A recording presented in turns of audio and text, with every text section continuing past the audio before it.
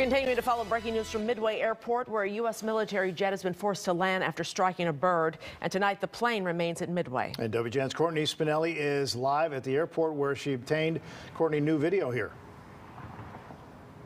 Yeah, good evening. Well, of course, the first thing that comes to mind when you hear of birds colliding with an aircraft is U.S. Airways Flight 1549, more famously known from the Miracle on the Hudson, where that pilot was forced to make an emergency landing in the river after striking a flock of birds. Thankfully, we didn't see anything to that extreme here tonight.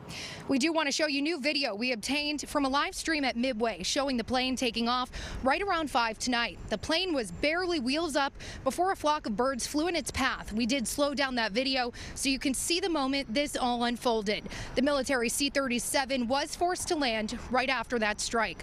A spokesperson for the Federal Aviation Administration confirms to us that the plane did land safely and no injuries were reported.